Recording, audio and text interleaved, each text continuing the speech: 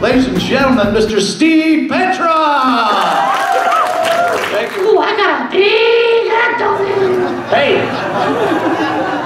His back feet have 4 toes. Well, let's check that out. No! Cease at last.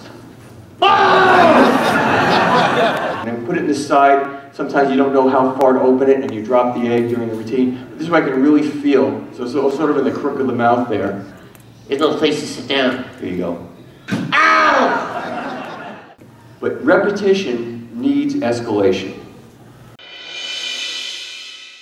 I'm a volcano! You're an octopus. Where did you get a wristwatch? The girl didn't give you the TV. Come on. Good night, Miss Whale. That's gonna take all day. Good night, girl. For the amazing, giant, hairy chicken. Let's hear it.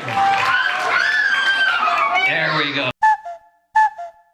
Okay, let's see how high this bat ball bounces. Hey, what are you doing? Cut it out. What's wrong with you?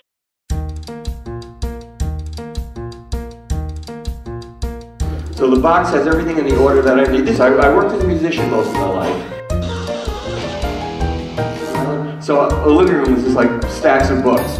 One was on directing puppet theater, which was teaching stuff like what I was showing you there. In a little box, it had a whole stage. I use it with the duck, and I've done it with the colored beak. What's the one about? Toucan. Yeah, the toucan.